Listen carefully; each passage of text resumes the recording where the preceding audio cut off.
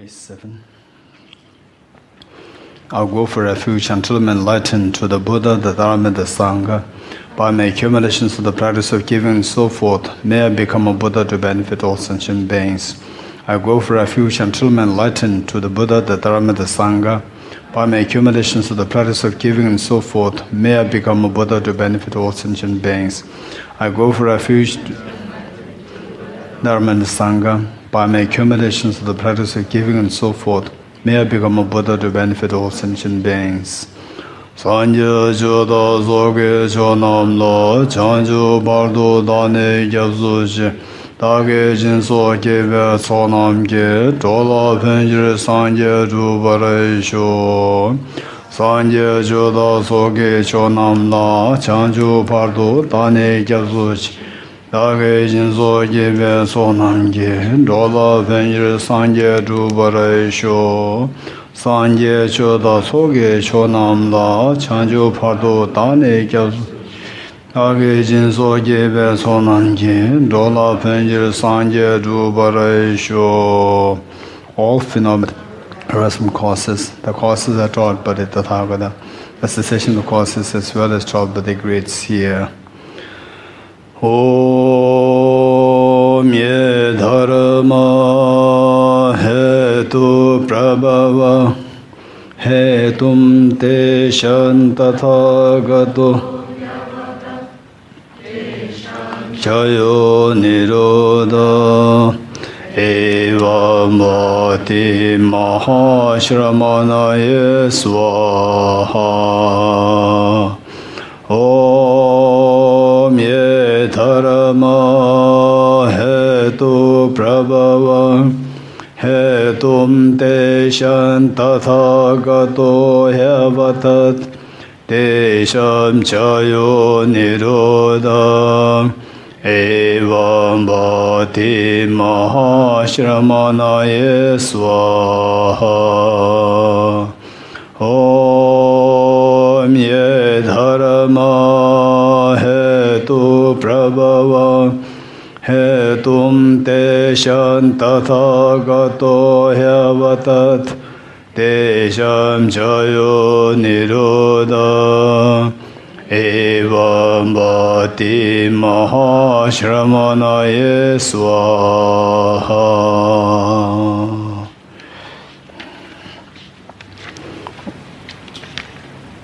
Heart Sutra mantra. Teyatha om gate gate paragate parasam gate bodhisvaha.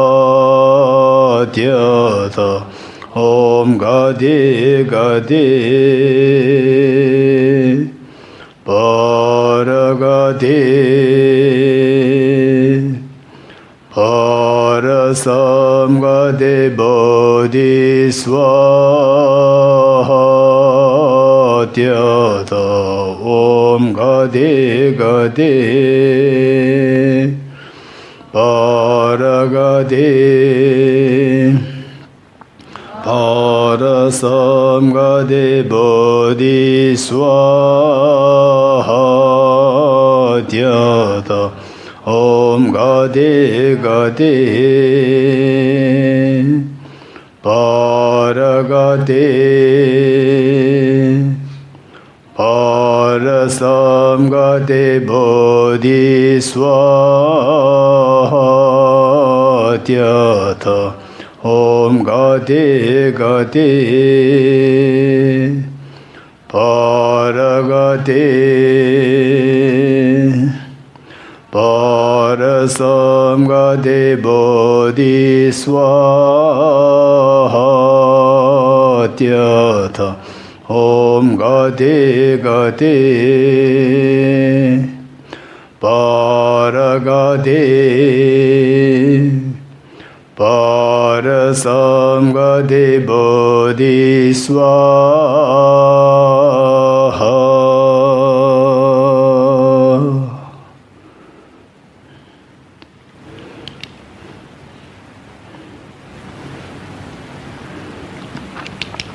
Okay.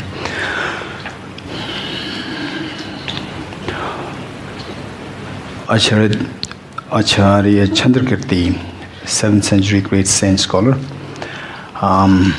in his book Entry into the Middle Way, he mentioned that every phenomena has two truths. Every phenomena has two truths. This is so important. This is so important. Okay, the two truths. The two truths are, for example, the flower. Say the flower. Two truths. The flower, and one is the truth which can be seen. The truth which can be seen from a distance perception. From a distanced perception. Other the truth seen from a close analysis. From the distanced analysis and the close analysis. So the distance analysis is, we call as a conventional. So what is table? What is in front of you is the table. And say,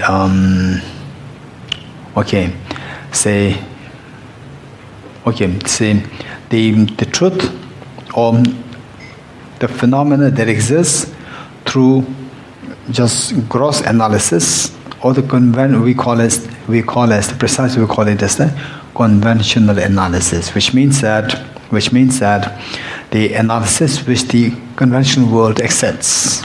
For example, where is the flower? Is it in the hand? After seeing the flower, then you go beyond. When you go beyond, then you don't see anything. The object disappears. Okay, till the object exists, till the object sustains.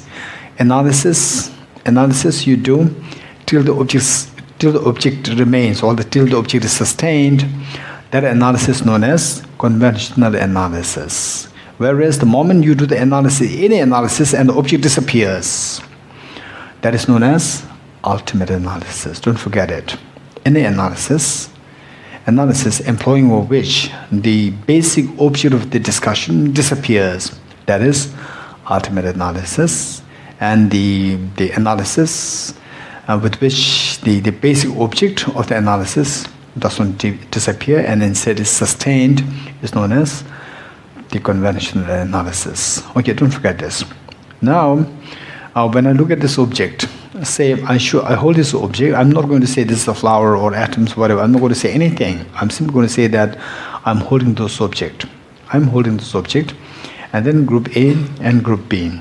Group A employs ultimate analysis. No, Group A employs a conventional analysis, and Group B employs ultimate analysis. Right? Okay.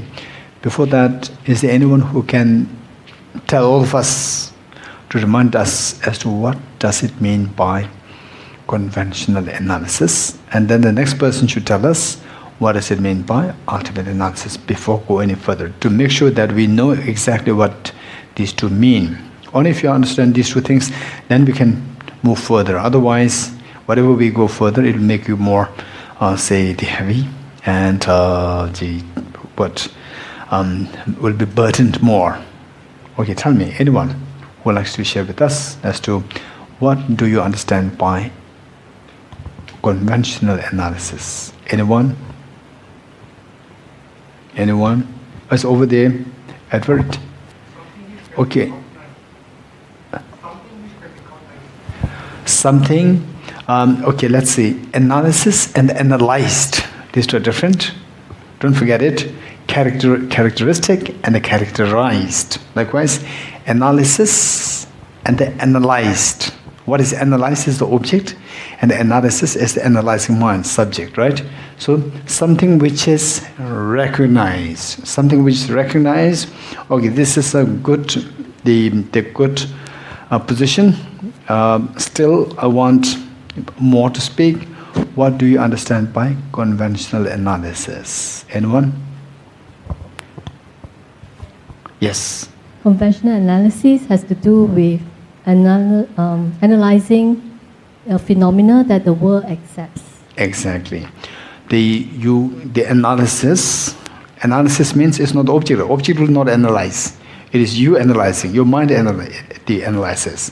So is the analysis which the conventional world, ordinary world will accept. For example, say, what is 2 plus 2? What is 2 plus 2? The answer is 4-ish. What is 2 plus 2? The answer is 4-ish. Correct or incorrect? Huh? Those who say correct, which means you are very poor in mathematics. Okay, what is 2 plus 2 equal? Equals 4, right? So the world accepts that this is correct. 2 plus 2 equals 4. This is correct. 2 plus 2 equals 4-ish is wrong, right? So what the world accepts, what the conventional world accepts, that analysis is known as conventional analysis. You're getting it? On that basis, because of this conventional analysis, then the object can be identified, as Edward said. Because of the conventional analysis, then the object can be identified. Okay, say, what is this? This is a flower, right? I want you to analyze this and to tell me what this is. You will say, this is a flower. So you employed what? Which analysis? Conventional analysis, and because of which you're able to identify the object. You're getting it? You employ the conventional analysis and you identify the object. Now the conventional analysis means an analysis which the conventional world accepts. Analysis which the conventional world accepts. For example, say analysis or investigation or search. Analysis, investigation, search. When you go in search of, say, when you go in search of, say, Sonamla, when you go say, hey, Sonamla, where is Sonamla? He must be in Singapore. He's in Malaysia. He must be in there, this, and so forth. Then, no. He's in Indonesia. Where in Indonesia? So, okay, he's in Indonesia. Then the ordinary people without philosophy background, will they be happy with the answer? He's in Singapore. Will they be happy with your answer? Then they will ask the second question. They will inquire the second. Where in Indonesia? Then you will say, in Jambi. Right? Where in Jambi? In Murakito Resort. Right? And where in Murakito Resort? So all this analysis holds true, makes sense in the conventional world, right? Oh, in the hall, teaching hall, right? Where in the teaching hall? Right there at the sound system. Right? Okay. Now, after seeing they sitting right there at the sound system, you see Sonamla, and still where is he? It's his eyes, his nose, his heart, his lungs, his mind, his feelings, so forth. Then what happens to Sonamla? From that point onwards, you will never find Sonamla. However refined analysis you employ, you will never find, even the Buddha will not find Sonamla from that point of view. You agree with me or not? So, at a certain point, you analyze something, then the conventional world will be shocked. What are you doing now? You have already found Sonamla and still you are looking for him. So, that after seeing Sonamla and still when you search for him, then you go beyond the conventional analysis. You go beyond how the conventional people accept as Sonamla, right? So, you go beyond that. Going beyond the conventional analysis is what analysis? Ultimate analysis, right? So ultimate analysis is the analysis which cannot be accepted by the ordinary people, the conventional world, and that the object of analysis will disappear. Object of analysis will disappear. This is the ultimate analysis. Okay, I will give you some examples, and then you tell me, you decide which of the two analysis that it is. Okay, let's see. Oh, this flower is made of atoms. Ultimate analysis, conventional analysis. This flower is made of atoms. Huh? Conventional analysis. This flower is impermanent. Conventional ultimate. Huh? Conventional analysis. Okay, I am made of my body and my mind. Conventional ultimate. Conventional? I am made of my body and mind. Conventional or ultimate? Conventional, that's true. Okay, that's conventional.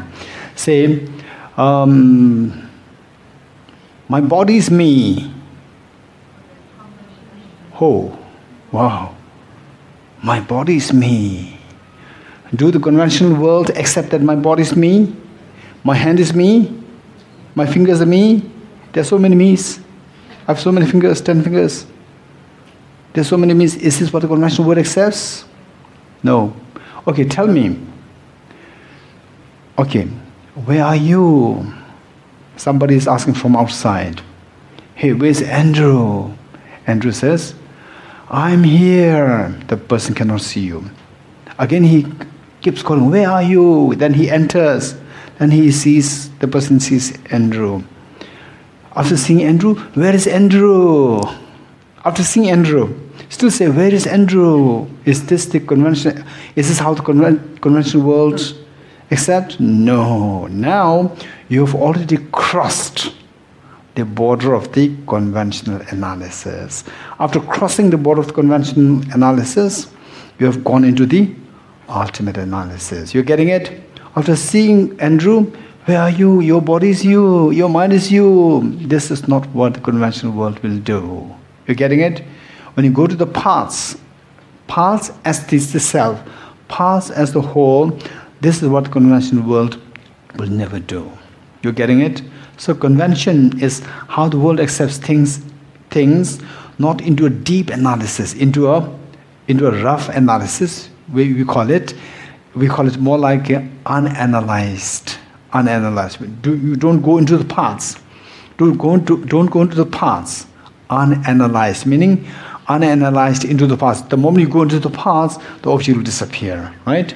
Okay, so say the analysis, conventional analysis and ultimate analysis. This is one way of putting it. You'll find the flower through which of the analysis? Conventional analysis or ultimate analysis? Conventional analysis. Now, keep this in mind. In some of the texts, you'll find a mention of unanalyzed and analyzed. So that is unanalyzed, meaning unanalyzed with respect to ultimate analysis.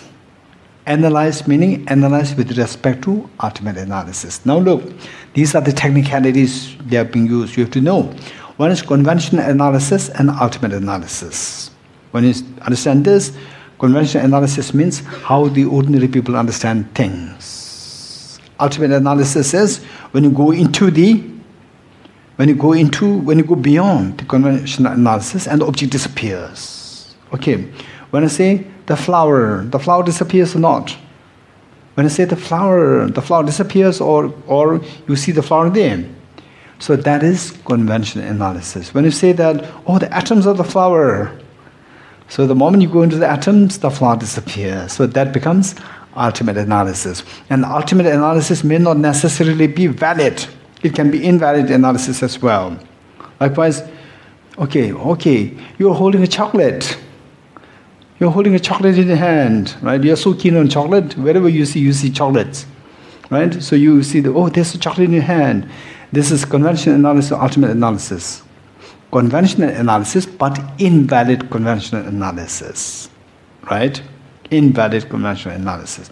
Whereas I say that, the atoms which constitute the flower, these atoms are the flower. These atoms are the flower. This is invalid ultimate analysis. Whereas when you go into atoms, the flower disappears. What is the analysis? Ultimate analysis, right? The valid ultimate analysis. Very good. Okay, so now another word that we use, another labels that we use is analysis, analyzed, and unanalyzed. This is another term, which you don't mix this with the conventional analysis and ultimate analysis. Analyzed and unanalyzed. So the conventional things here, the analyzed is a short form of analyzed by ultimate analysis, unanalyzed by ultimate analysis. You don't forget it. And analyzed and unanalyzed. When you say this, okay, don't mix the two things. Analyzed and unanalyzed on the one hand, conventional analysis and ultimate analysis on the other hand. Don't mix the two things. These two are to be treated separately. So analyzed and unanalyzed with respect to what? with respect to ultimate analysis. You're getting it? Okay, so the flower exists only on the unanalyzed level, which means only on the level of the unanalyzed by the ultimate analysis. The flower exists, right? Flower exists, or in other words, everything, okay, let's say, everything exists on the basis of the conventional analysis. Everything exists on the basis of the conventional analysis. You agree with me or not? Okay. Now look. Okay, see. Okay. Say, this flower, if you subject conventional analysis, you go to look for this object. I'm not saying the flower. When you go to look for the object by using the conventional analysis, what will you find? Hey. Flower, very good. Okay. At one time, when I was in the first monastery, my teacher, Venerable Geshe Lobsang Gyatso, the author of the two books which I suggested, and he's so bright. Okay, so sometimes, because of course the students, it's just a mixture. And then sometimes when he was teaching, sometimes he would ask questions. And to make sure that everybody knows what is one, what is two, and sometimes to check whether they know 272 what is divided by 5, what is the answer, right? Or sometimes what exactly is 224. Sometimes very simple, sometimes very complicated. So sometimes he must be wondering whether the students, they really understand anything. So he was to make the question simpler. And sometimes the question becomes so simple. So oftentimes I attempted to give the answers. And when the question is too simple, I even don't want to give the answer. I don't want to give the answer. The question is so simple, right? And then my teacher thought that, look, they are just like very dull students. They don't even understand this. So one time he scolded us terribly. If you don't understand, let me know that you don't understand. If you understand something, give answer. If you don't understand, say I don't know. Right? Okay. So likewise. Okay, let's say the flower. Maybe this question is too simple for you, so therefore you do not give the answer.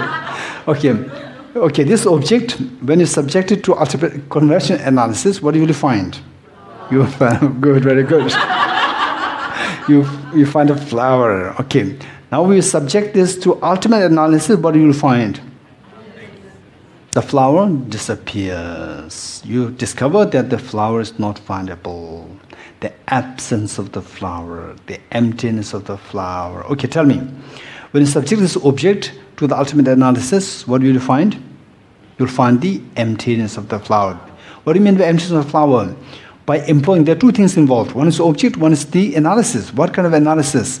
Ultimate analysis. With the ultimate analysis, then the object is seen as emptiness of the flower. The flower disappears, in other words, the flower disappears. It's just atoms, the flower disappears.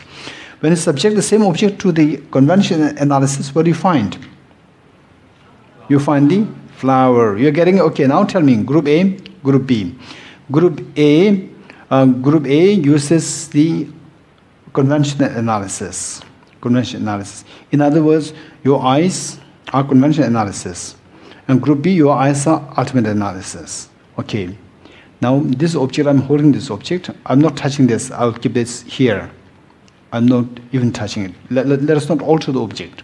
So this object, group A, with your eyes of conventional analysis, what do you see? Flower. Group B, with your ultimate analysis, what do you see? Emptiness of flower. What do you mean by emptiness of flower? There's no flower there. You're so surprised. They're saying flower. There's no flower there. From your eyesight, with your eyesight, you don't see any flower there. It's empty. Emptiness of the flower. You're getting it? Okay. With this, same.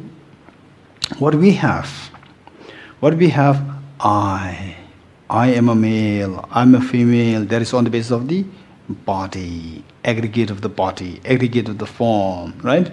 So, when you look at the physical form, your own physical form, then group A with your conventional analysis, with your eyesight of the conventional analysis, when you look at the physical form, what do you see? Physical form. You see this object as a physical form. Group B with your ultimate analysis, your eyesight of the ultimate analysis, what do you see? Emptiness of the form. Are you looking at the same object or two different objects? Same object, right? Now, say the flower that group A is seeing, the emptiness of the flower that group B is seeing, are these two one entity or two different entities? Hey, what group A is seeing, the flower, what group B is seeing, the emptiness of the flower, are these two one entity or two entities? Two entities, one entities. Okay.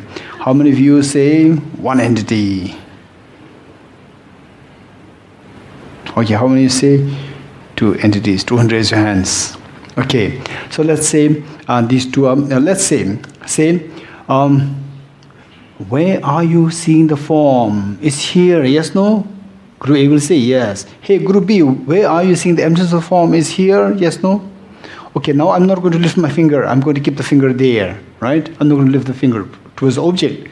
Group A, is this the flower? Group B, is this emptiness of flower?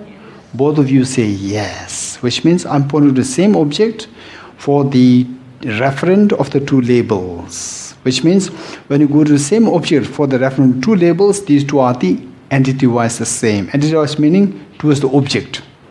From the object, these two are just the same. We can point to the same object.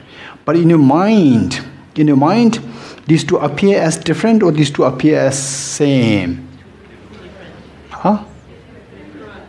No, these two are just the same. These two appear as different?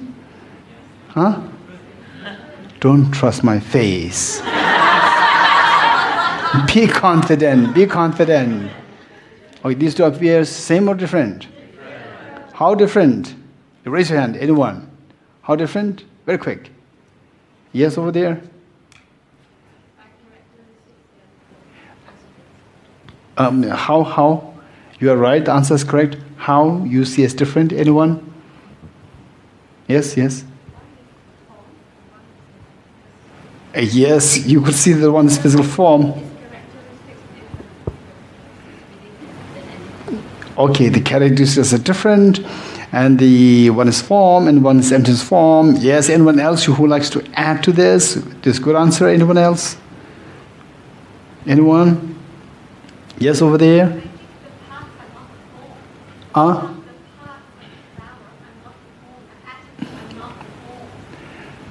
Okay, what I'm saying is atoms are not the form. Okay, now you say okay. One is seeing the emptiness of the, we're not talking about the atoms, we're talking about the emptiness of the form, right? Emptiness of the form, group A sees it as a form, group B sees it as emptiness of the form. So what is the difference between two? I'm not talking about the atoms, I'm talking about the form and the emptiness of the form. A difference in the form, I'm not talking about the difference in general. Difference how isolated wise, when you think, on the object, do you see that it's just the same? On the subject, what's the difference? Anyone else? Yes, we can. For one, there seems to be something there that you can. There seems to be something there that you can see. For the second thing, it's just an absence. Okay. In other words, what Wei Chen is saying is that group A, what they are seeing is a positive phenomena. You have learned it? Oh no, I'm sorry. So this we learned last year. You learned, not learn? Positive, negative phenomena. Are you sure? Okay, then that's good. Okay, let's say, so the group A, what the group A is seeing is a positive phenomena, right? What the group B is seeing is a negative phenomena. Positive phenomena and negative phenomena, these two are mutually exclusive, right? How you see the two things? Actually, it's the same object, but it is perceived in two different ways. Perceived subjectively The same object is perceived in two ways. One sees this as a positive phenomena, and others sees this as a negative phenomena. You're getting it? And the positive phenomena and negative phenomena, these two are mutually exclusive, which means a positive phenomena cannot be negative, negative cannot be positive. You're getting it? So these two are mutually exclusive. So because these two are mutually exclusive in your mind, isolated-wise, these two are different. Entity-wise, these two are same. You're getting it? Very good. Okay. Now, so tell me, what is this object? Is this the form or this emptiness of the form? Or this the flower or this emptiness of the flower? Tell me. What is this object? Okay, don't be hesitant. Tell me, hey, group A, what is this object? Form. What is the flower? Group B, what is this? And the flower. So both are correct. How can we say that both are correct while these two are mutually exclusive with respect to one being positive, one being negative? How can both be correct? Both be correct only if you consider the conventional or the subjective, the existence. From the object, if it exists from the object, it cannot be positive as well as negative. Only with subject, then you see that one can be positive, one is negative. You're getting it? So subjectively it is true, objectively it is nothing there. You're getting it? Okay. Now let us see. This would be a very helpful the analogy. Let us say there are two X-rays. Let us say there are two X-rays. Two X-rays. And what is the X-ray for? X-rays are to check what is inside, right? Okay, one is the X-ray of the ultimate analysis, and the other is the X-ray of the conventional analysis, right? Okay, same, they are owning the X-ray of the conventional analysis, and you owning the X-ray of the ultimate analysis. Now I'm going to put this flower in the X-ray. X-ray of the conventional analysis. What will come out of this? When you put something from the bag, when you put your bag in the X-ray, where does it come from? First it goes into the X-ray, then where does it come from? From the other side, right? Okay, when you put this flower in the X-ray of the conventional analysis, when you put there, from the other side, what will come out? Flower will come out. You're getting it? Okay, when your X-ray is very special. Your X-ray, when I put this flower there, from the other end, what will come out? Emptiness of flower will come out. You're getting it? What comes out is very different. So why? Because of the difference in the X-rays, because of the difference in the analysis. You're getting it? Now, look, this is very important. This is very important. Analysis which you employ, what is that known as? Conventional analysis. Analysis that you employ, what is that known as? Ultimate analysis. So just by the label, one is conventional, one is ultimate, what comes out from your analysis, from your X-ray, is known as ultimate conventional truth. Because your analysis is conventional analysis. And what comes out of your X-ray, that is not what you put in. What comes out, that is the ultimate truth. Because your analysis is ultimate analysis. Hey, it seems like you are really in the ultimate analysis. Nothing is coming out of it, right? Or tell me, what is your analysis? Conventional analysis or ultimate analysis? Ultimate analysis. So therefore, what comes out as a result, that should be the ultimate truth or the conventional truth? Ultimate truth. What comes out of your X-ray, that should be conventional truth or ultimate truth? Conventional truth. Don't forget. Now I'm going to say, Acharya Chandrakirti, he taught the two truths with respect to all phenomena. Every phenomena has the ultimate truth and the conventional truth. You're getting it? Every phenomena. Don't forget. So how can we know this? So the same object has two truths. How? This same object, you send it to the X-ray of the conventional truth, conventional analysis. What will come out? The flower will come out. Okay, tell me, what is the... So whatever comes out of the first X-ray is known as conventional truth of the flower. Whatever comes out of the second X-ray is the ultimate truth of the flower. Tell me. So what is the conventional truth of this flower? What is the conventional truth of this flower? Flower. How? Because the flower is the one that comes out as a result of the conventional analysis. When you put this into the X-ray, first X-ray of the ultimate conventional analysis, what will come out there? The flower will come out, right? Now, what is the ultimate truth of this flower? What is the ultimate truth of this flower? Particularly this group A. Emptiness of flower. What makes you think that? Because when you put the same object, the flower, into this X-ray of the ultimate analysis, what will come out? Absence of objectivity of the flower, or the emptiness of flower comes out. So whatever comes out, that is the ultimate truth of this flower. You're getting it? Okay. Now tell me, how many of you agree with Acharya Chandrakirti that every phenomena has two truths? How many of you agree with him? Don't follow him blindly, right? Yes, of course, he's a great saint, a great practitioner, great scholarly saint, not just a saint, but a great scholar, right? Top-notch scholar. Top-notch scholar. Everything has two truths. Truth. Everything has two truths. Two truths. Everything, right? Okay. Now, with this, how many of you can envision? Don't just speculate. Don't just, roughly follow him blindly. Don't just blindly follow him, right? Okay. Just sit and imagine we are back in 7th century AD when Acharya Chandrakirti was giving teachings and Acharya Chandragomi was standing there. Right? You know the story? Huh? I did not share this here? Did I share this? Oh, we've gotten that. No. Okay. So Acharya Chandrakirti was giving teaching on emptiness, right? Okay.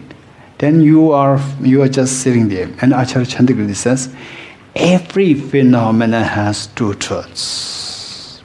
Every phenomena has two truths. Okay, how many of you,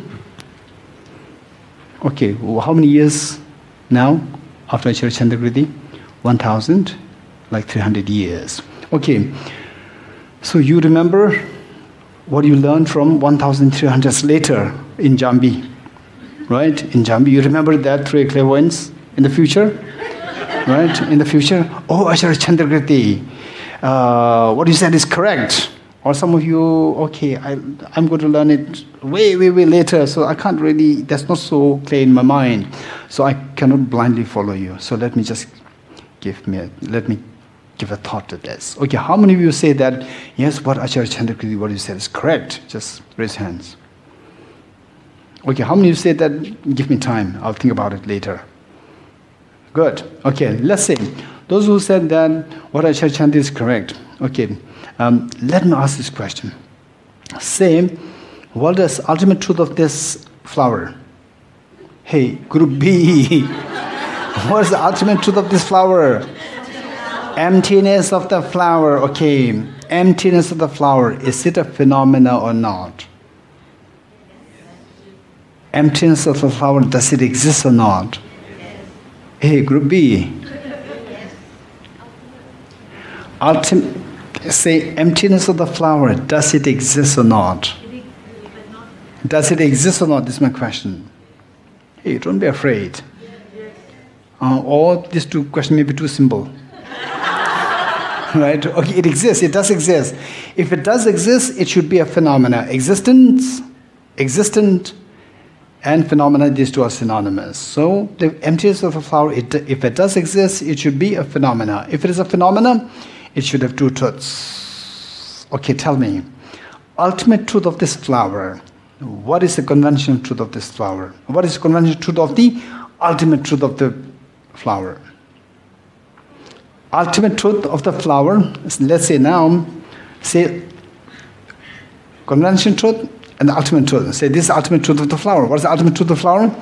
Emptiness of flower. Okay, emptiness of the flower as the ultimate truth. It is a phenomenon. This should have two truths, right?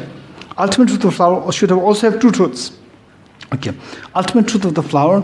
What is the conventional truth of this ultimate truth of the flower? Emptiness of flower is the ultimate truth. It's not conventional truth. Huh? Say it again. The label. The label is word. Word is not. The word is not the ultimate truth. Conventional truth. So the flower, conventional truth of flower should be flower, right? So if there's conventional truth of the ultimate truth of the flower, then it should be the ultimate truth of flower. Ultimate truth of flower cannot be a word. It should be a. Of course, even word is also a phenomena. Ultimate truth of flower should be a negative phenomena. Sound, the word is a positive phenomena, right? Okay, tell me, ultimate truth of the flower, does it have two truths? Yes, no. What is the conventional truth of the ultimate truth of the flower? And Zohi? Say it again. Of the flower is the?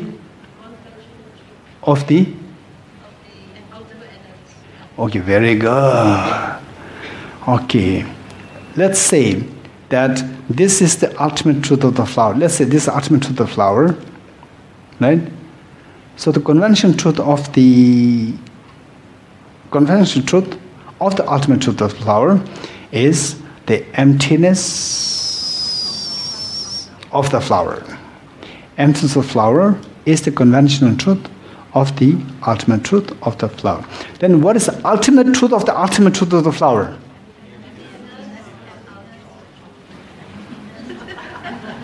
Okay, what is the ultimate truth of the ultimate truth of the flower then? Emptiness of the emptiness of a flower. Very good. Okay, how many of you are happy with this?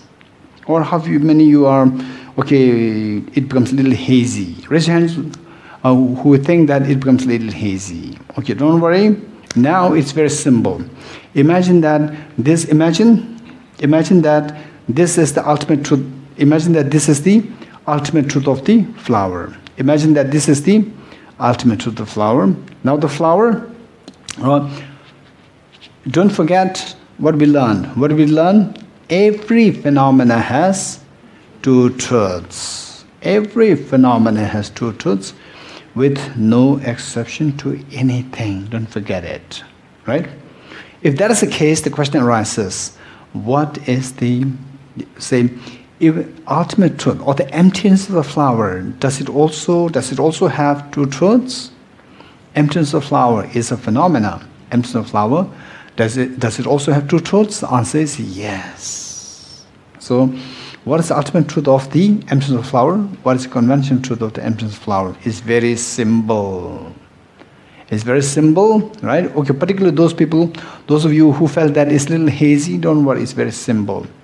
Okay, imagine that this is the what? This is okay, you don't really imagine this is a flower. Okay, this flower, just see what is the ultimate truth of this object. What is the ultimate truth of this object? What do you do? No, what is the conventional truth of this object? What do you do? You send it in this X-ray, X-ray A.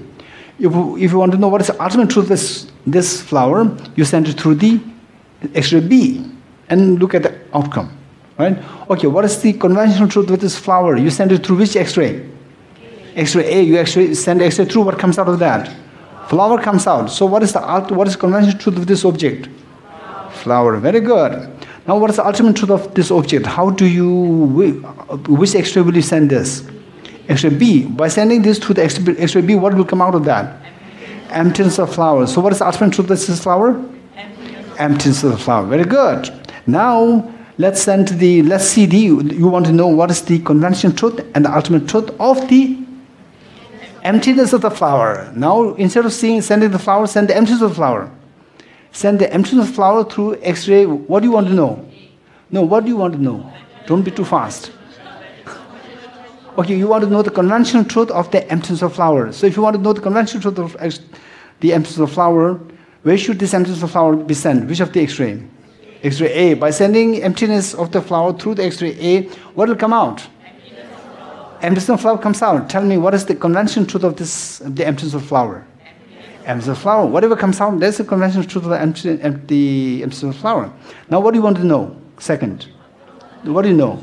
You know the ultimate truth of the emptiness of the flower. If you want to know this, which of the two x-rays you have to send this from? From P. By sending the emptiness of the flower in the x-ray 2, what will come out?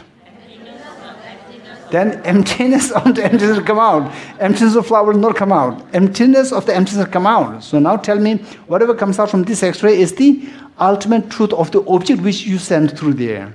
What did you send? Emptiness of the flower. And what came out? Emptiness of the flower came out. So what is the ultimate truth of this emptiness of the flower?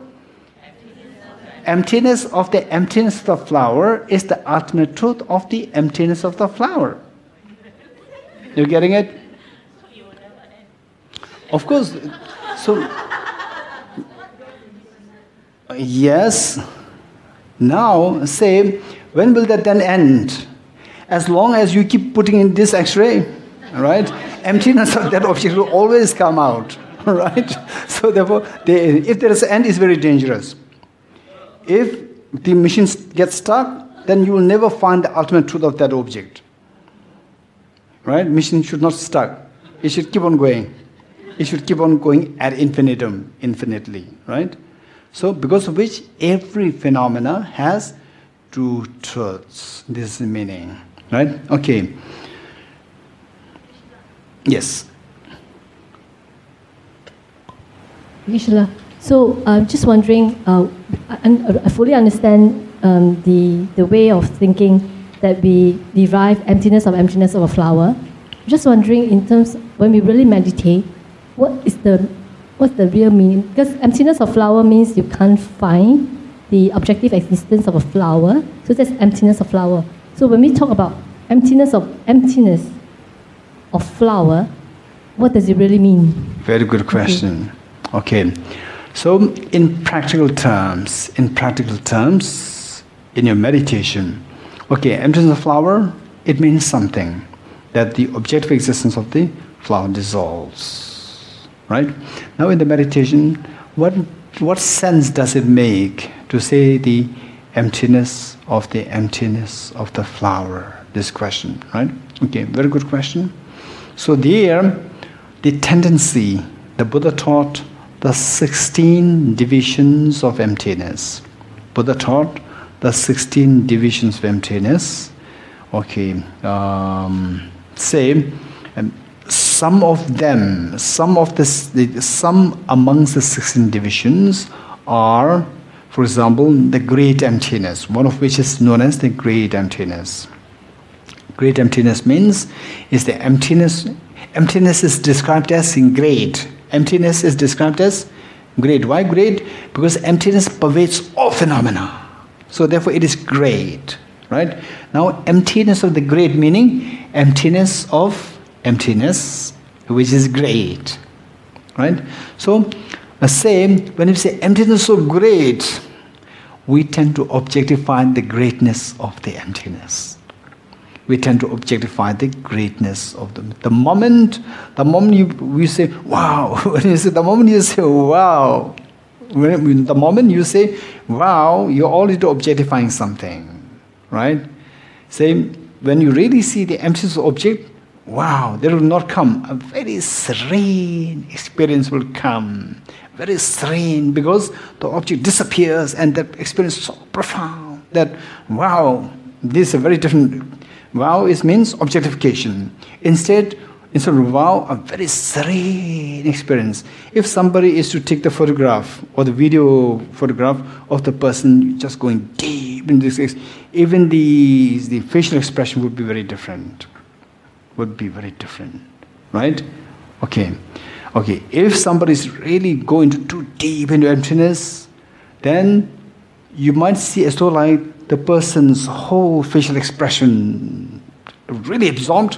Whole expression may be like someone who is in a deep sleep, but don't do sleep, right? And then the thing is that when you are really there, there's the alertness there, freshness there, but it's as though like the person's deep with such a deep sleep, or like in a coma state. Right?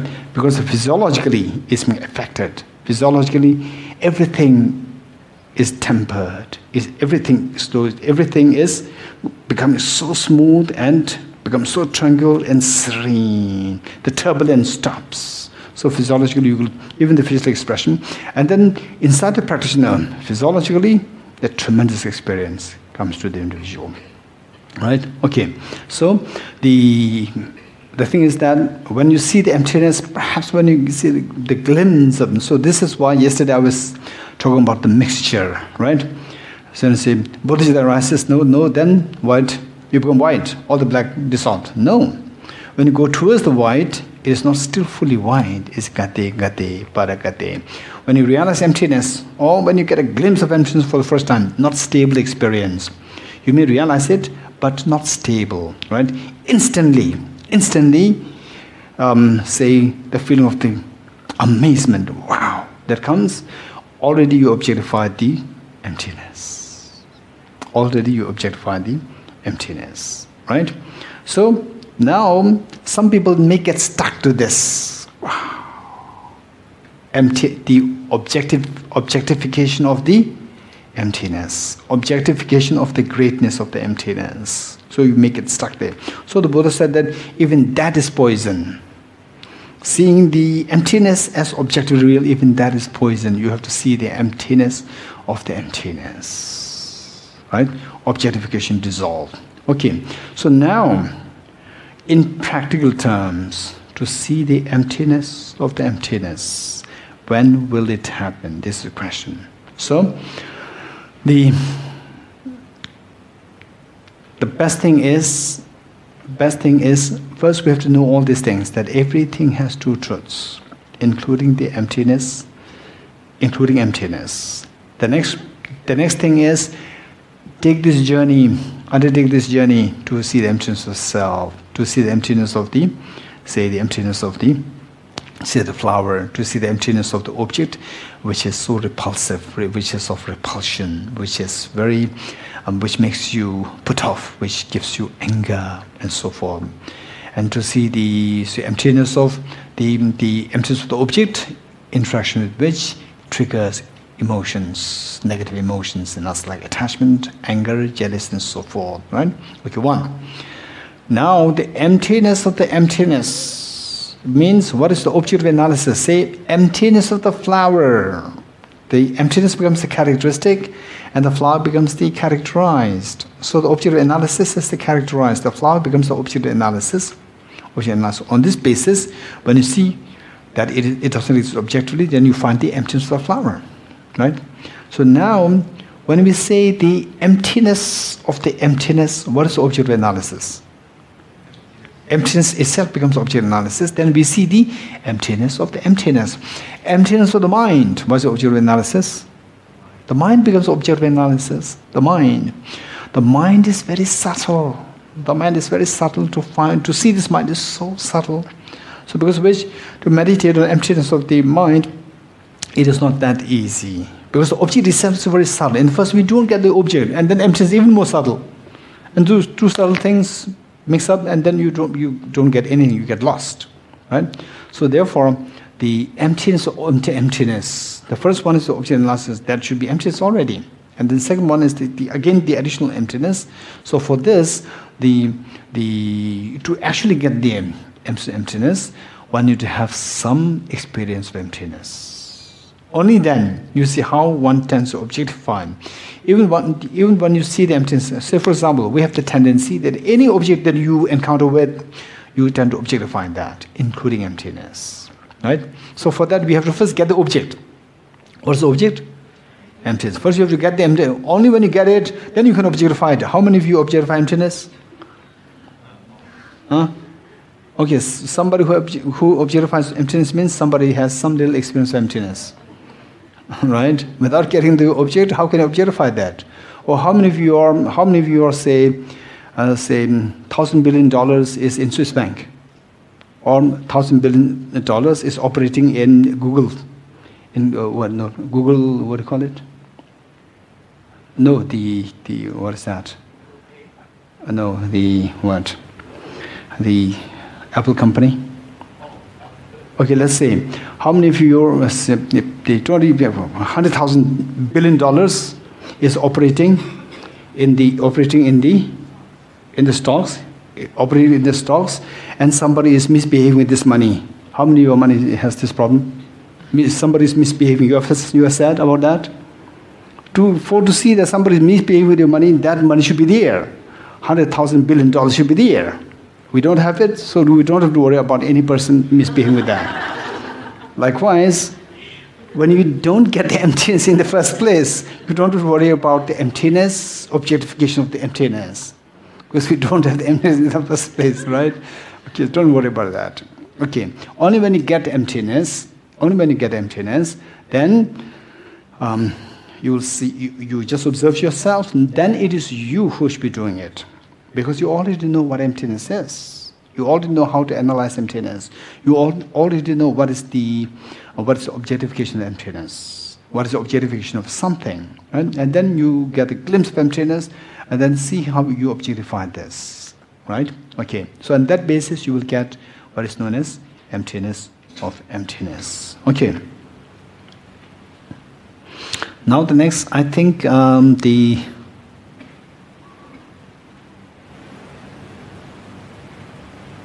okay, so now this is very important. Okay, with this emptiness of experience, oftentimes people tend to have a misunderstanding, right? People tend to have misunderstanding, and because of which there is a warning given in the various standard texts that some people have the misunderstanding or the misknowledge, wrong information about things to be permanent, things to be objectively existence, things to be permanent. And by the way, don't keep in mind that things as permanent and things as objectively existent. These two are not the same. Don't forget it. There's a stark contrast between the two. Seeing the flower as permanent, seeing the flower as objectively existent. Seeing the self as permanent, seeing the self as objectively existent. Oftentimes people equate the two. This is not true. There's a stark contrast between the two, right? What is emptiness? Oh, emptiness is so popular in Buddhism. What is emptiness? Oh, it's impermanence. Many people explain like this. If you do find someone explaining like this, and don't fight against this person, but at least from your side you have to know that these two are not the same, right? Right? So even some books, some popular books. So this is why I'm always warning when you read books, particularly when you're at the phase of learning. When you're at the phase of learning, the books must be very authentic books. Don't just grab any other books, any books. Grab the authentic books. Once you have these authentic books on the basis of which your understanding becomes very authoritative, then you can read any books. You will know which is the correct book, which is the wrong book on your own. Whereas oftentimes we are dyeing the cloth. We are dyeing the very fresh white cloth, and you first dye with the dull cloth, don't dye color. Don't expect to have a beautiful color next time. So this basic, the first dyeing of the cloth, very dull, so that will always be there. So therefore, with the books, particularly for emptiness, Bodhicitta, I'm not too worried. Particularly for emptiness, make sure that you read the very authoritative books initially, and then later on, once you get some authority on emptiness, once you get some command of emptiness, once you exactly know where you should be going, what exactly is emptiness, then you can read any book, it doesn't matter, right? For example, this is what Bodhicitta Muni, in fact, advised his followers. So the Buddha said that for the ordinary people, the Buddha advised not to read the scriptures, scriptures which would have a bad influence in us. Right? For example, animal sacrifice scriptures on animal sacrifice written by the people or the other teachers, animal sacrifice and so forth. I'm not going to go into detail. So the Buddha said, initially don't read just any scripture, so that will have a very bad influence on you. Whereas then some people may think that, oh, the Buddha may be a little biased, right? A little biased, and he's trying to stop us from following other traditions and so forth. Then the Buddha made the second statement. If your intelligence is as good as Shariputra, then you can read any material. Meaning that there's no danger. Because you know what is what wrong is wrong, what right is right. You know that. So on that basis, there's no danger. So this is the qualification which the Buddha made when he warned the people not to read the materials which can have a very bad influence in your mind stream. Likewise, for emptiness, for bodhicitta is easy, because for bodhicitta you read any material, if you don't have the information, you get a good information, you go, wow, this is amazing. Right? And then you see something else which is not as effective. Okay, this is so. You will be in a position to judge what is not what. Whereas with emptiness, because this is the first journey we are undertaking, and the subject is very complicated.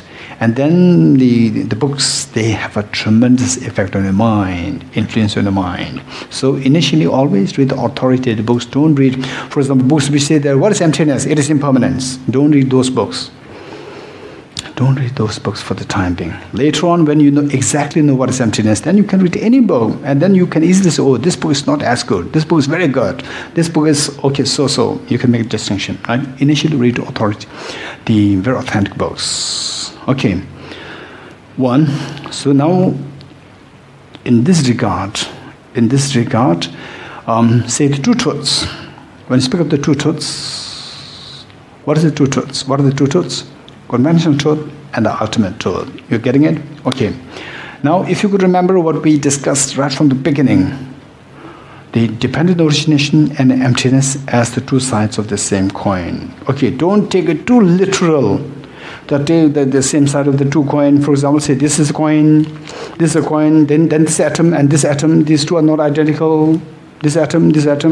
Don't go into this fuss. Right? It's a very simple analogy given. Once you understand the analogy, that's good enough. Don't take it too literally, right? If you take too literally, then everything will dissolve.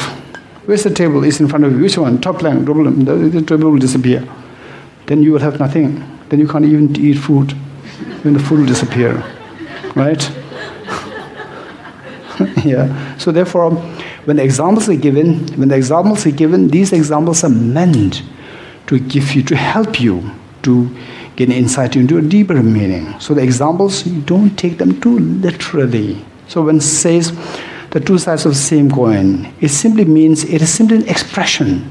It's simply an expression which is not in the Tibetan tradition, which is not in the classical, the Sanskrit tradition, which is not in the classical Buddhist tradition. It is an English expression. Two sides of the same. It's a very beautiful expression, and it can be used in. It is more like the two. It is like the two isolates of the same entity, right? So when you say two isolates of same entity, the newcomers will be bored. When you say, these are the two sides of the same coin, it's so appealing, it's so enticing, right? Right? So therefore, say the dependent origination and emptiness, what we learned from the beginning is that these two are the two sides of the same coin. Now, what we're learning is that the two truths, okay, don't forget, earlier we speak about the emptiness and dependent origination as the two sides of the same coin. Now we are pairing conventional truth and the ultimate truth, right? Okay, so slowly we'll see that they all come to the same point. They all will come to the same point. What did we learn in the beginning? Emptiness and dependent origination are the two sides of the same coin. And how did we deduce this? How did we deduce emptiness and dependent origination as the two sides of the same coin? How?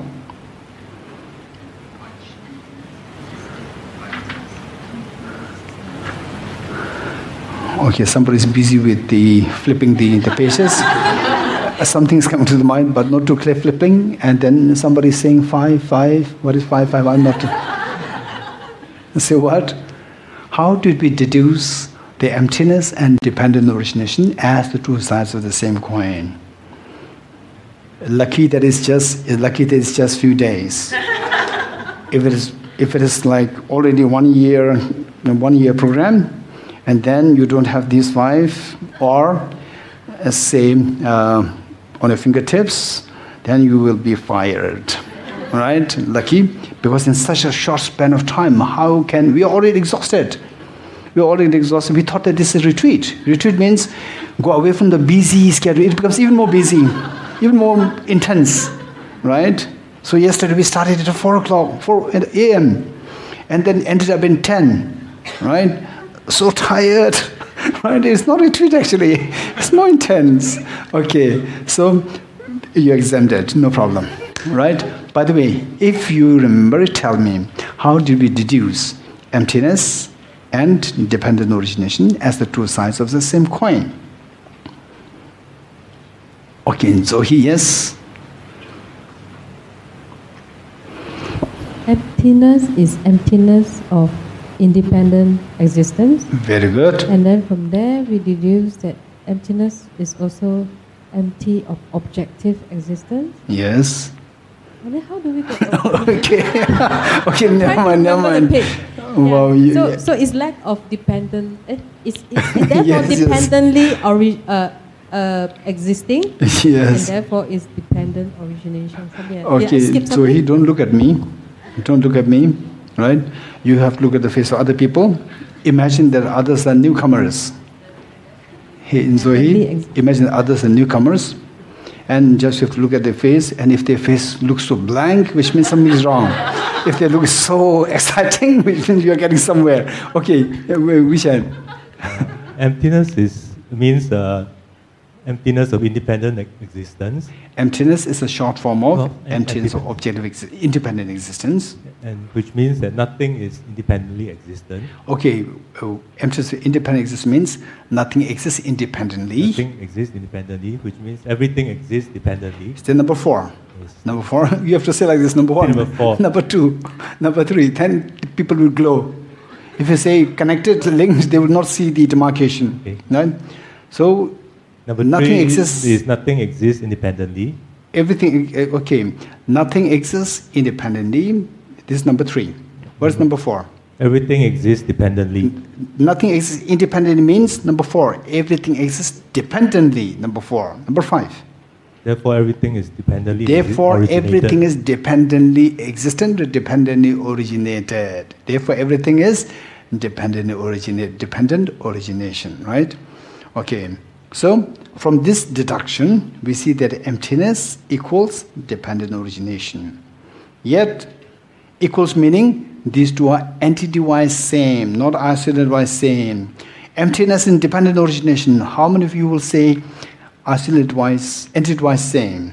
Emptiness and dependent origination are entity-wise same. Raise your hands. Emptiness and dependent origination, entity-wise different. Okay. Emptiness, dependent origination, entity-wise, not too sure. Okay. Emptiness and independent existence, emptiness and dependent origination are isolate-wise same. Isolate-wise same. Okay. Emptiness and dependent origination, isolate-wise same. Huh? Emptiness, dependent origination, isolate-wise different. Very good. Okay, tell me, how do you defend it? How would you say that emptiness and dependent origination, these two are, just give me any clue, by which I cannot reject you, right? By which I cannot reject you. Tell me, emptiness and dependent origination, these two are entity-wise same, but isolated-wise different. How these two are isolated-wise different? Any good clue? Anyone? Yes or yes here. Yen? One is positive phenomena and emptiness is negative. Very good. Now, if you say like this, I cannot provoke you. Right? There's nothing left for me to provoke you. Emptiness is a negative phenomena, and dependent origination is a positive phenomena.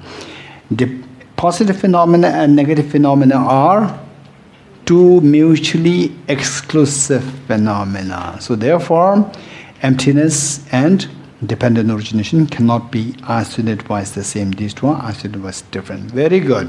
Very good. Okay. Now, on the one hand, earlier we learned about the emptiness and dependent origination. Now we are learning about the two truths. Two truths. We're getting it? Two truths. What are the two truths? Conventional truth and ultimate truth. Now tell me, conventional truth and ultimate truth, are these two entity-wise one or different? Hey, conventional truth and ultimate truth, entity-wise one or different? Huh? Conventional truth and ultimate truth, entity-wise one or different?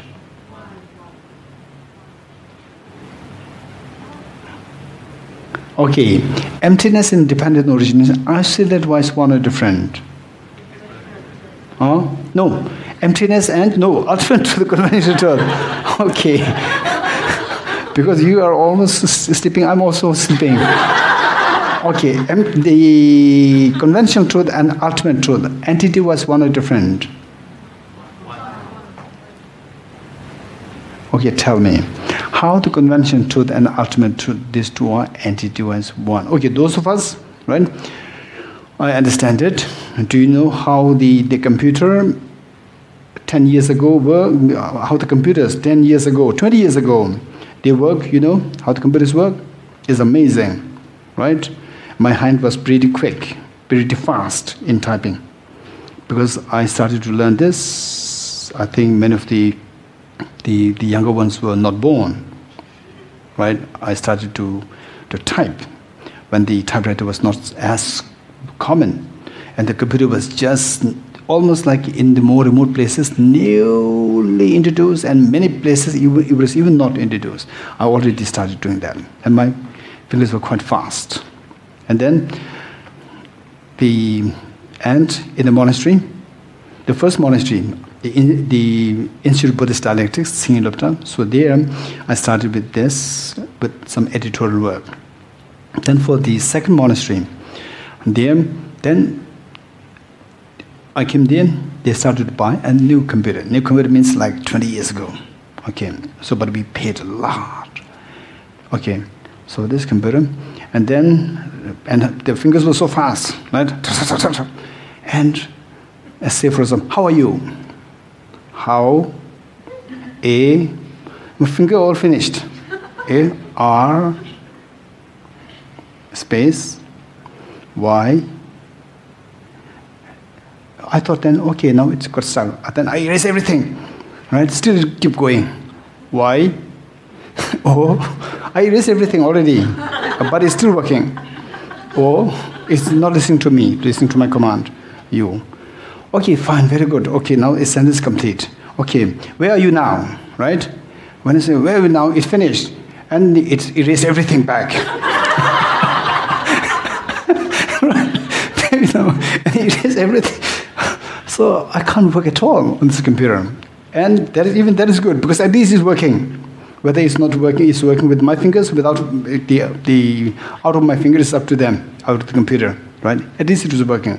Sometimes what happened, and the computer gets stuck. And I thought that is going to operate after 2 minutes. I wait 2 minutes, and it remains like this static. The computer hanged because the command is so fast. Command is so fast, and the hardware cannot operate so fast as the software, right? So likewise, what is happening here is in such a short span of time, so much information, and then the computer gets hanged.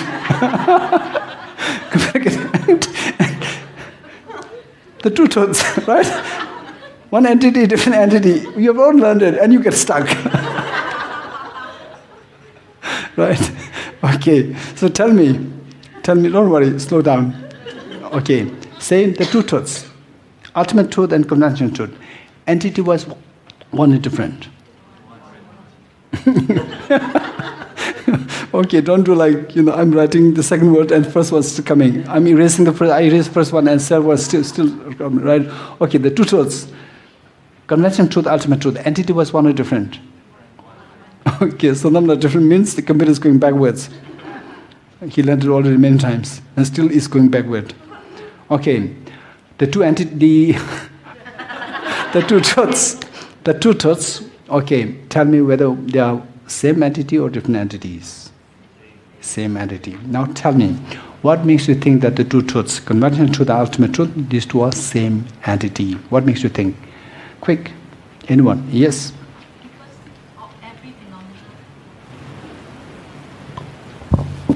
Because every phenomena has two truths. Because every this is a wonderful way of presentation. Because every phenomena has two truths. Okay. So what is the purpose of asking this question? What was the question what was the answer that Man gave? Every phenomenon has two truths. This answer that was given to us. And what is the question to which this answer was given? What is the question? Anyone? How do you know that conventional truth and ultimate truth are entity-wise the same? Exactly. Now, this is a wonderful answer given. This is a wonderful answer given, but the answer is so brilliant. Answer and the question in between, there is a very thin layer or a thin sheet which the people on this side listening to the questions may not be able to see the other side. Right? The answer given is so good, but between the answer and the question, it is not so transparent. There is one very thin layer which obstructs us to see what the answer is, or anyone. Okay, first tell me, what is the question? Conventional truth and the ultimate truth, how are these two, the entity-wise, the same? This question. And what is the answer given by Man? That every phenomena has two truths. Okay, this answer given. Is there anyone who likes to remove this veil in between, saying that the answer given by Man is perfectly correct? It's a very precise answer, right? It's a very precise answer to this question. Anyone? Raise your hands. Okay, the Chen. When you point to any phenomena, you will see two truths. You have to point to any. When you point to the same object, meaning the same, meaning, no, you're not pointing to two different objects. You're pointing to the same object. There itself, you will see the two truths. Meaning, if there are two things coming out of the same object, these two are the same entity because we point to the same object. So every phenomena has two truths, means automatically what you are saying is that the two truths are of the same nature. Same, entity-wise the same. Very good. Okay, thank you. Now, tell me. On one hand, we have what? Emptiness and dependent origination. On the other hand, we have ultimate truth and the conventional truth. You're getting it? Okay. Are these two different sets? Or these two are much more the same? For example, let's say the boys and girls, a set of two, boys and girls, right? And they say the vegetables and the fruits, they are again different. Again, a set of two, right? Set of two. Boys and girls, again, set of two. Are these two somehow we can correlate, or these are totally different sets? Boys and girls on the one hand, and vegetables and fruits. Two different, totally unrelated sets, or something that can be correlated. The fruits are more the boys, or the vegetables are more the girls, or the fruits are more the girls, or the vegetables are something can be correlated or totally unrelated. Totally unrelated. Is this the case with the emptiness and dependent origination on the one hand, and ultimate truth and the conventional truth on the other hand? Are these two total unrelated sets, or these two are related sets? Very related. How these two are very related? Anyone? Yes. Very good. Okay. Now this is also a brilliant answer. Again, there's a veil there. Very brilliant answer. We have to lift the veil. Anyone who can explain this, what the Li Hui said, is very good answer. One is seen from subject, and the other one is seen from the object. I'm not too sure, but subject meaning more conventional, and the other one is the ultimate, right? Ultimate. Okay, let's say now we can say that we can correlate the two on the basis of the understanding of the perception. The perception, right? On the perception, say the emptiness and dependent origination. Dependent origination is the perception taking place on the conventional level, more from the subjective or the conventional level, right? Dependent origination. And emptiness is on the ultimate level. Now, the two truths. The conventional truth is what is seen, what is perceived through the conventional analysis, and the ultimate truth is what is perceived through the ultimate analysis. So, these are two different labels, but in actuality, these are identical. Meaning that emptiness directly coincides with ultimate truth, and dependent origination directly coincides with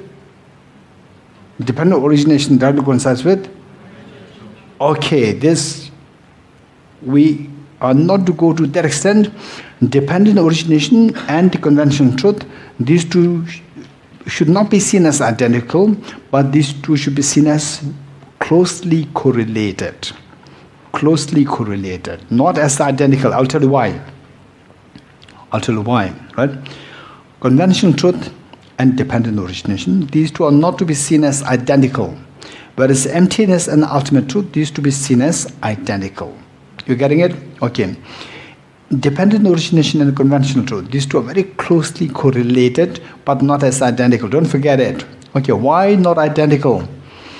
Anyone? Dependent origination and conventional truth, why these two are not identical? Anyone? Okay, anyone? Yes? Should I try? Yeah. I think for the dependent origination, some part of it not conventionally accepted by people. Okay, good. Anyone else who likes to add to this? How is dependent origination and the conventional truth? So on the other hand, emptiness and ultimate truth, these two are identical. Meaning, what is emptiness should be ultimate truth. What is ultimate should be emptiness. You're getting it? These two are mutually inclusive. These two are mutually inclusive, identical. Emptiness, dependent origination. Whereas, no, emptiness and ultimate truth, these two are mutually inclusive. These two are identical. These two are mutually inclusive. These two are synonymous. Whereas dependent origination and conventional truth, these two are not synonymous. These two are not identical. How? Is there anyone? Yes, over there, Kim? I'm just wondering whether, I think dependent origination refers only to existence, whereas conventional truth includes existence and non-existence. Okay, this is very interesting topic, very interesting discussion. Okay, dependent origination applies only to existent phenomena, and the conventional truth applies to both existent and non-existent. Okay, interesting. Let us not reject it. Let us not accept it. Okay, anyone else? Yes, Yen? There are 3 levels of dependent originations. There are 3 levels of dependent origination.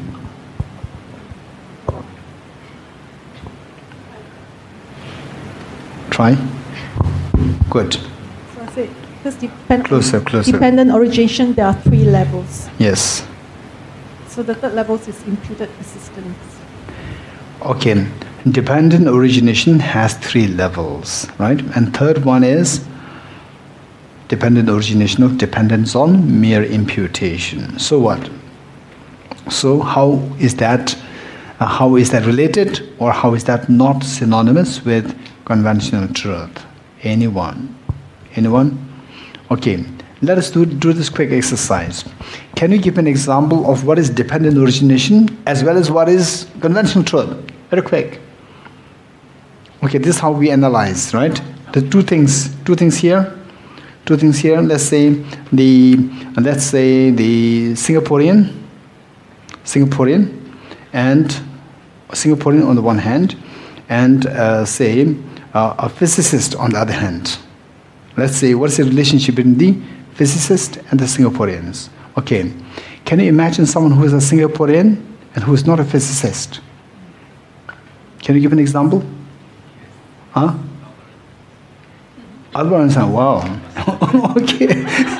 Okay, computer's hanging up. Right. Okay, can you give an example of Singaporean? Okay, computer badly hangs up. Not with the philosophy, even with the non-philosophy things, it hangs up. Okay, so a Singaporean on the one hand, and on the other hand, physicist. What's the relationship between the two? Which means, can you think of a Singaporean who is not a physicist? Can you give an example? Most of us here, right? Most of us here, we are Singaporeans, and you are not physicists. And can you think of a physicist who is not a Singaporean? Albert Einstein. Very good. Can you think of both? Someone who is a Singaporean as well as a physicist? Huh? A Singaporean physicist. Right? A Singaporean physicist. Very good. Can you think of someone who is not a physicist nor a Singaporean? Okay, me. Okay. Very good. Okay. Okay, good. Now you know this. Now likewise, same dependent origination and conventional truth. Can you think of something which is dependent origination but not conventional truth? Can you think of something which is dependent origination but not conventional truth? No? Can you think of a dependent origination which is not the conventional truth? So someone is saying emptiness of the object. Okay, let's keep that in mind. That's not rejected, that's not accepted for the time being. Can you think of a conventional truth which is not dependent origination? Emptiness of flower is conventional truth. Now, let's say, can you think of a conventional truth which is not dependent origination? Huh? Huh?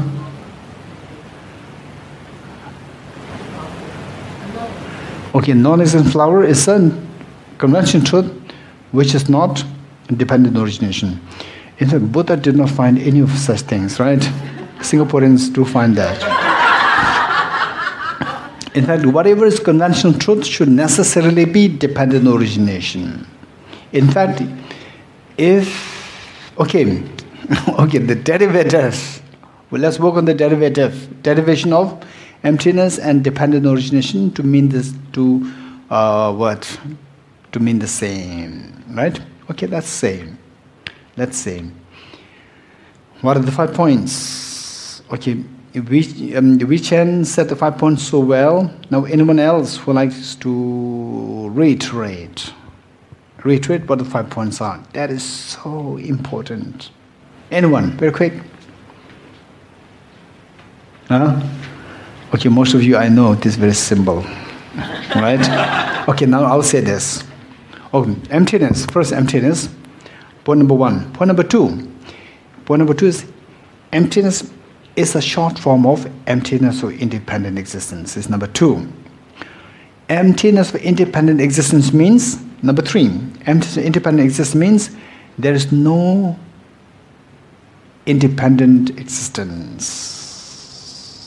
There's nothing exists independently. Nothing exists independently. Okay, nothing exists independently means, number 4, that everything exists by dependence. You're getting it? Everything exists by dependence. Everything exists by dependence means everything is dependently existent or dependent origination. So therefore, through this derivation, we see the emptiness means the dependent origination. You're getting it? Okay. Now tell me, Of these 5 points, what is the point number 4? What is point number 4? Everything is dependently originated. Okay, with this everything, conventional truth, is it included or not? Right? We have to correlate the two things. How good the computer is, this is how we can see. Right? Good computers are, you just put the raw feedbacks, raw information, and everything will be done by itself. Right? Now let's see this computer. So on the one hand we said everything is dependent origin, we said it. On the other hand we doubt whether conventional truth is dependent origination or not. Conventional truth, does it exist or not? Does it fall under the category known as everything? Yes. So it should be dependent origination. Yes. It's a very slow computer. Right? So therefore, every conventional truth should be dependent origination. Now the question is, right? So whatever is B is A. Whatever is conventional truth should be dependent origination. Now my question is, whatever is A, is it B? Whatever is dependent origination should be conventional truth. This is my question. Okay, Rosalind, do you have, would you give the answer? Your answer is correct. What you said is correct, that everything what is dependent origination may not be conventional truth. That's very true. Okay, can you give an example? Okay, Rosalind, the mic, Rosalind. I'm very confused by all the projective words. Yes. I make it very simple. An apple, you need something to stand on. Yes, You need the yes. sunlight, water, everything. Mhm. So the apple is dependent on all this process. Yes. Yeah. So, but ultimately, how should I say? Apple is dependent on this, but ultimately, apple is a conventional truth. Apple is conventional truth, Yeah. and it is dependent originated. Whatever is conventional truth should be dependent originated. Very good. But apple is not the sun. Now the next question is, what is dependently originated? Whatever is dependently originated, should it be conventional truth? Yes, the question. Yes, no? No or no? Huh? Okay, what example do you have? Yes, Vichan? Very good. Ultimate truth, is it dependent originated or not? Is it existent or not? Thank you, Rosalind. Ultimate truth, is it existent or not? Hey, computer badly hangs now. Ultimate truth, does it exist or not? Yes, it is so precious. It exists. It's so precious. You see this, and then your nightmare of samsara dissolves, right? And you're wondering, your computer hangs that it doesn't know whether it exists or not. Okay, now ultimate truth does exist. If it exists, it should be dependent originated. You said it or not? You said whatever is, everything should be dependent originated. This is what you've learned. You getting it? So ultimate truth is dependent originated, but it is not conventional truth. You getting it? Ultimate truth, is it a conventional truth? Ultimate truth, is it a conventional truth? Why not? Okay, now this is my challenge to you. Okay, I'll give you time. Take your time and let me know. How do you say that ultimate truth is not conventional truth? Okay, think in various ways, whatever angle you would like to give the answer. Think it that way and let me know. Okay, raise your hands. How can you explain that ultimate truth is not conventional truth? Try to get the information from what we have learned. Right? There are so many information from which we can deduce that the ultimate truth is not conventional truth. Okay, what is that truth which is found by the ultimate analysis? Ultimate truth. Do you find the conventional truth by the ultimate analysis? We will never find, right? Okay, what do you find through what is that reality or truth which is found under the ultimate analysis? Ultimate truth. So anything which is found through ultimate analysis is known as ultimate truth. Anything which is found through conventional analysis is known as conventional truth, right? So in fact, what X-ray group A is keeping? Which X-ray? X-ray of conventional truth. So you have the convention, the X-ray, and then you don't know what is coming out of that. What is coming out of that? Conventional truth, right? And hey, which X-ray you are keeping? And what is coming out of this conventional, the ultimate, your X-ray? Ultimate truth is coming out. So what has been conventional ultimate truth? If somebody asks, what is the ultimate truth? You should give the answer, because you keep keeping the ultimate truth, ultimate analysis X-ray. And if somebody asks, what is conventional truth? They should ask you. You should be able to give the answer. Okay, tell me, what is conventional truth? Hey, group A. Anything which is found through conventional analysis. Okay. Okay. Later on, when you go back to Singapore, what is ultimate truth? Anything which comes out of the X-ray. Don't say that. This is just an example given. Don't say this, right? Anything which is found by through ultimate analysis is known as ultimate truth. Okay, now tell me, what is conventional truth? No. you are conventional. Okay, what is the ultimate truth? Anything which is found through ultimate analysis is known as ultimate truth. What examples do you have? Okay, say if you put this flower in this, what comes out of that? And the flower comes out of that. And if the emptiness of the flower is put in there, what comes out of that? Emptiness of the flower. You're getting it? Okay. Now tell me, emptiness of the flower, does it come from this X-ray or this X-ray? Emptiness of the flower. Huh? Emptiness of the flower, from which of the two X-rays it comes from? Okay. Okay, your X-ray, does it, emptiness of the flower, does it come from your X-ray or not? No. From your, yes, no. Okay, they don't know that the X-ray, how it works. They do not know. Right? If I put the emptiness of the flower, what comes out of this? If I put the emptiness of the flower from this, what comes out of this? And you said it doesn't come out of this. It does come out. It comes out of both, from both. But how they come out is different. Because in your case, in order for your X-ray to come, make the emptiness of the flower to come out, what should be put in? You should no, don't put the flower. If you put the flower, what will come out? Flower will come out. I'm just saying. Okay, tell me. Huh?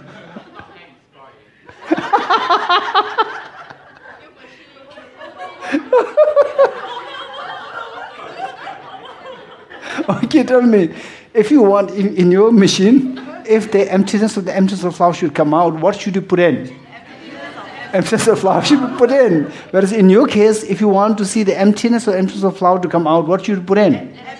And just the emptiness of flower. You're getting it? In your machine, emptiness of the flower, does it come out or not? Hey, the group A. Emptiness of flower, does it come out of that? It comes out. If you want this to come out, what should be put in?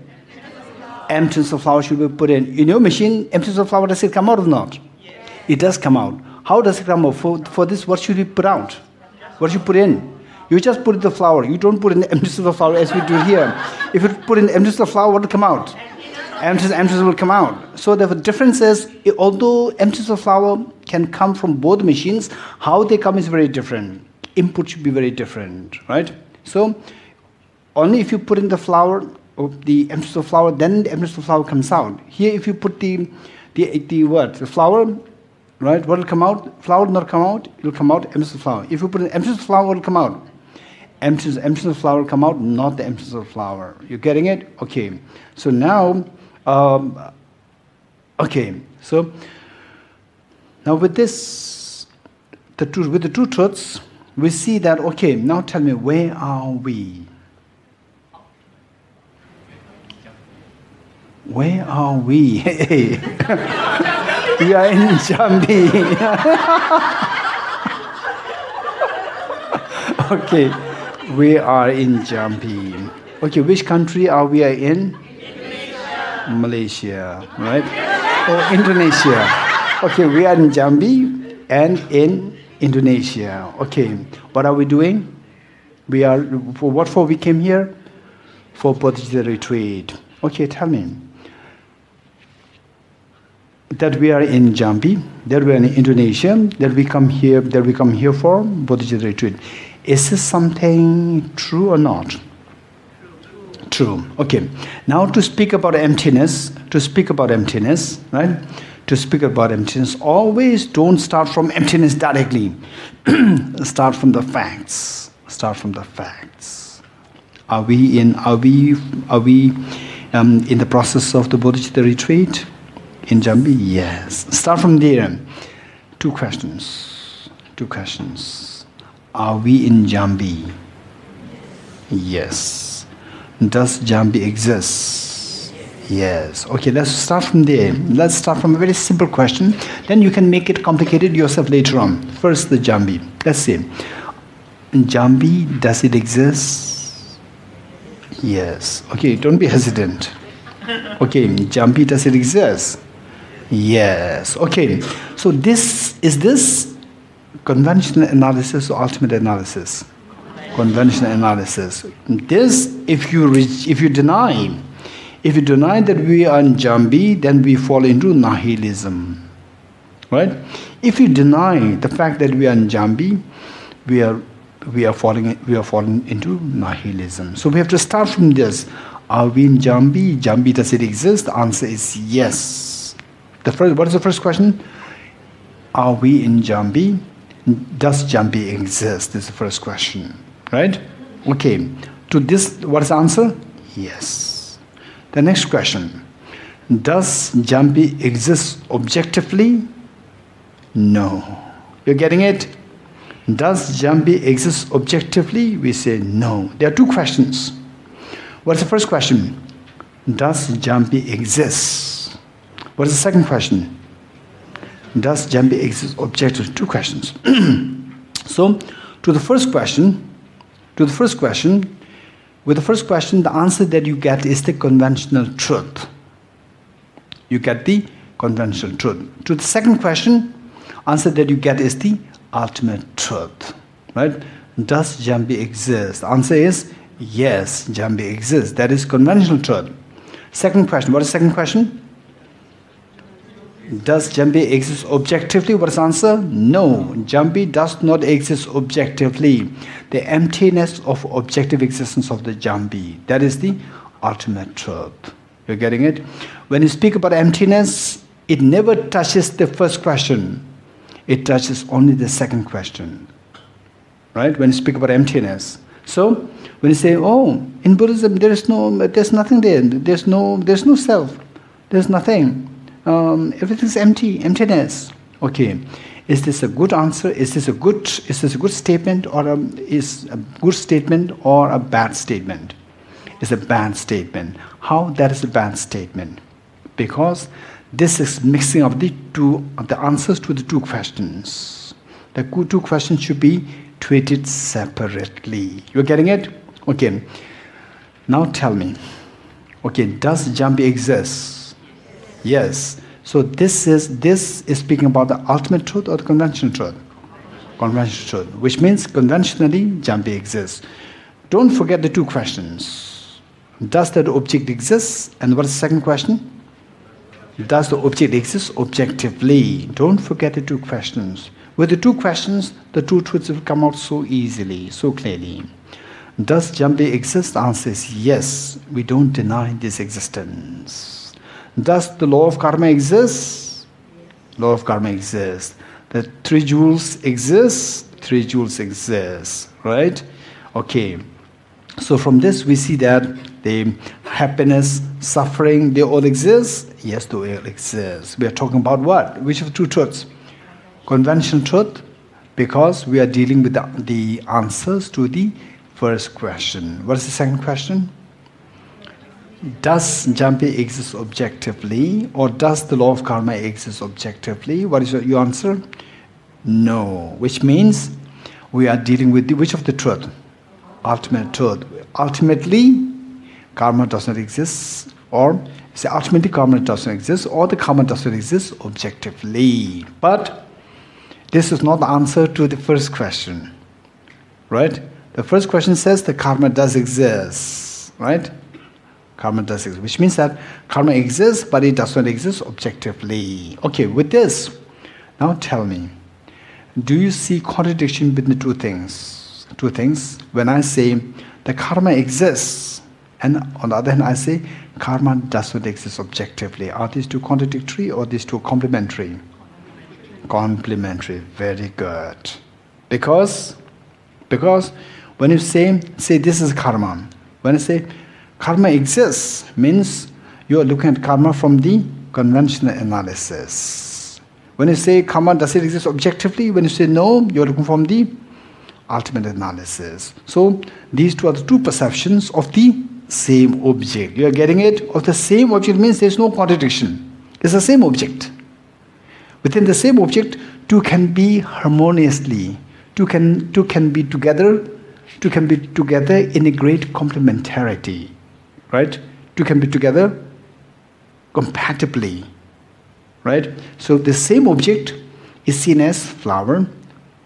The same object is seen as law of karma. Same object is seen as emptiness of law of karma. When you look at it from the ultimate analysis, you're getting it.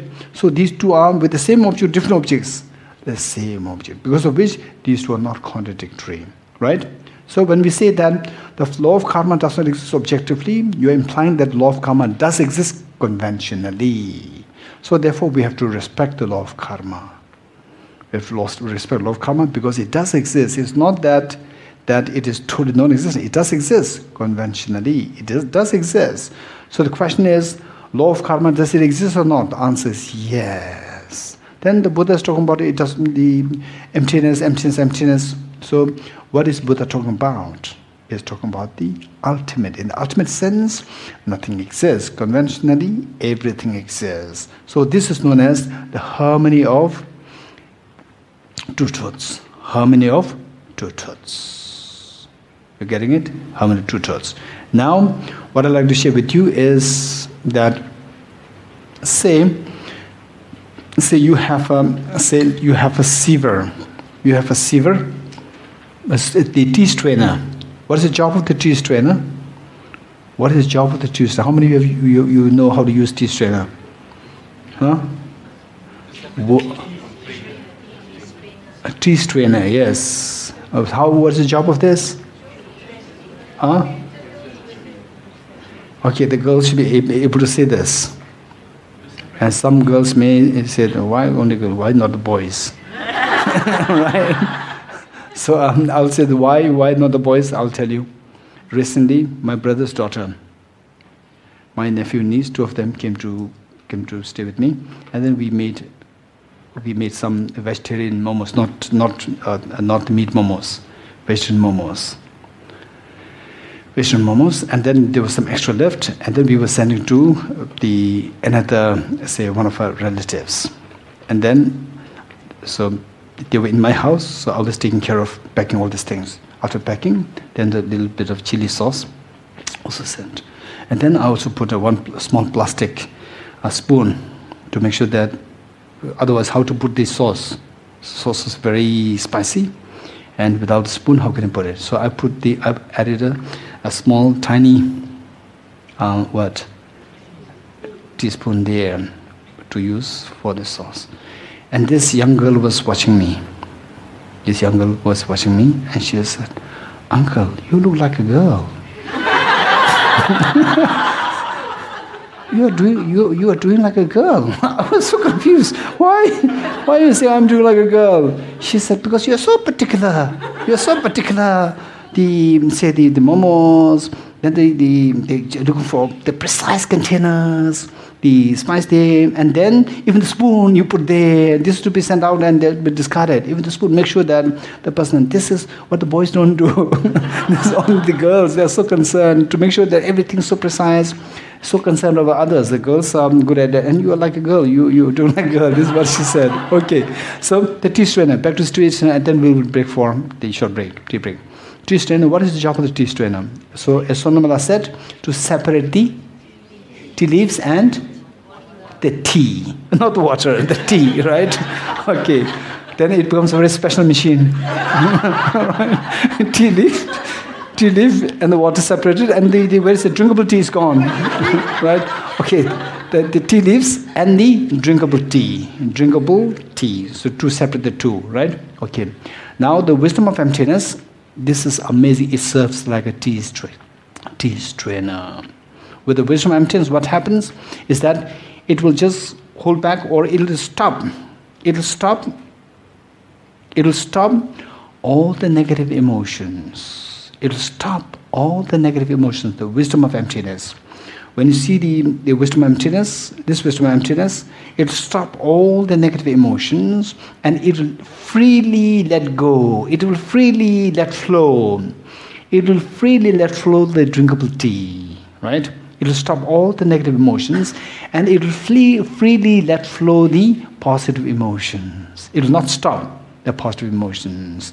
It will stop all the negative emotions such as attachment, anger, jealousy, competitiveness, fear, anxiety, tension, stress, lamentation, so forth. It will stop all these, but it will freely let flow your positive emotions such as compassion, empathy, generosity, patience, and so forth. All these positive emotions, it will freely let flow. Right? You are so rich with the positive emotions, and all the negative emotions, it will simply destroy or stop.